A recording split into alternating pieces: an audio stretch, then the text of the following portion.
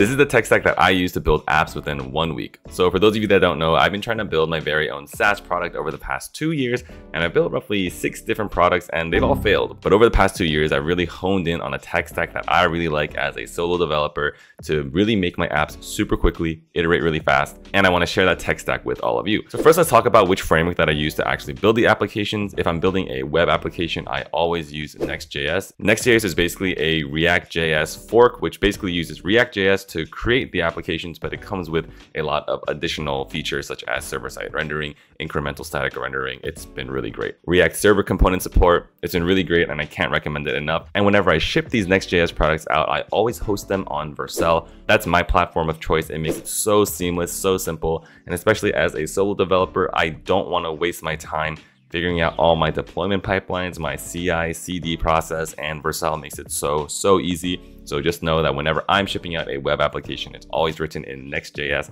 and it's always going to be hosted on Vercel because it makes my life so easy. Now, if I'm creating a mobile application, that's where things get a little bit different. You might think that because I use Next.js, which is React based, you might think that I use React Native to build my applications, but I actually use Flutter and it's been pretty good. I actually posted a video not too long ago where I review Flutter in the perspective of a React Native developer, and honestly, I've been pretty impressed with Flutter. So theoretically, it's supposed to be faster than React Native because it compiles into machine code rather than using a JavaScript bridge to wrap all the Android and iOS components, but who knows? I can't really confirm that, but I actually think the developer experience of Flutter is pretty good. So definitely check it out if you have the chance. But if I'm really being honest, it doesn't matter Flutter, React Native, or developing natively with Android or Swift. It doesn't really matter. You just need to choose one and stick to it because you can build any application of any complexity that you want with any framework that you choose. I just so happen to use Flutter for now. I like using Flutter or React Native because it lets me build the iOS and Android application at the same time. And then the way that I deploy these applications onto the iOS App Store or the Google Play Store is via a tool called CodeMagic. It's a super helpful tool. I can't live without it. It makes the deployment process onto the various app stores super easy. Highly recommend it. So that's how I create the front end for my various applications. And then in terms of the back end for what I use for like databases and authentications, it kind of varies between 2 major choices. The first choice is going to be a platform called Supabase, which is an open source Firebase alternative. I made a video about it before in the past, and honestly, it's a pretty great developer experience. It's an all-in-one type of provider. It provides authentication, databases, cloud functions, security rules, super convenient to use, and it's really great if you just want to have everything consolidated in one place. But at the same time, I've also built a handful of other apps using PlanetScale as my database provider of choice, using Prisma as my ORM, and then for my authentication provider, I've been using Clerk. It's a little bit more fragmented because everything doesn't live all in one place like Supabase does, but I do think because each product is more specialized in what it does, it leads to a better experience. I think Clerk is a better authentication provider compared to Supabase. I think the PlanetScale database experience is a little bit better compared to Supabase, but there are definitely tons of advantages to using Supabase as well because everything is baked into one product. So really it depends, but I have been leaning on the PlanetScale and Clerk setup lately instead, primarily because of Clerk, because Clerk is a really great authentication platform. It really does so much out of the box for you. So